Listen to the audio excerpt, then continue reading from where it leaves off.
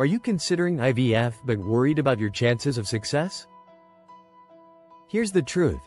The success rate can be as low as 10% or as high as 60%, depending on just a few key factors you need to know.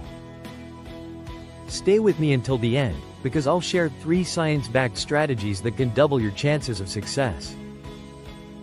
And don't forget to subscribe to Food Health 360 for doctor-explained medical insights every week. In vitro fertilization, or IVF, is one of the most advanced fertility treatments available today. The process involves stimulating the ovaries to produce multiple eggs, retrieving those eggs, fertilizing them with sperm in a lab, growing embryos, and then transferring the healthiest embryo back into the uterus.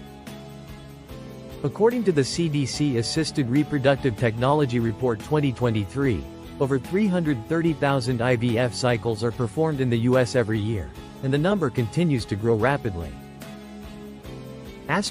So, how successful is IVF really? The answer depends on several factors, but the most important one is age. According to CDC ART data, for women under 35, the success rate per embryo transfer is around 55 to 60%. Ages 35 to 37, about 45%. Ages 38 to 40, roughly 30%. Over 40, success rates drop below 15%. The American Society for Reproductive Medicine also reports that the average success rate per IVF cycle is around 30%, but if you undergo multiple cycles, the cumulative success rate can reach 70% or more. Let's break down the top 5 factors that affect your chances. 1. Age. Younger eggs generally lead to healthier embryos and higher success rates. 2. Egg and embryo quality. Better quality means higher implantation rates and fewer miscarriages. 3. Sperm health. High sperm DNA fragmentation can significantly reduce success. 4. Uterine receptivity. A well-prepared uterine lining is critical for successful implantation.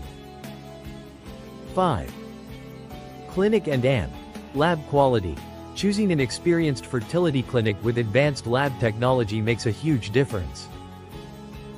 While IVF offers hope, it also comes with risks and costs you should know about. Risks include ovarian hyperstimulation syndrome, or OHSS, ectopic pregnancy, multiple pregnancies, which occur in about 20 to 30% of IVF cases, emotional stress and financial burden. And speaking of finances, IVF isn't cheap. In the US, one cycle typically costs between $12,000 and $20,000. According to Resolve.org, most couples require 2 to 3 cycles before achieving pregnancy. Now, here are 3 research-backed strategies that can improve your IVF outcome. 1. Choose a CERT-certified clinic. Clinics approved by the Society for Assisted Reproductive Technology have higher success rates.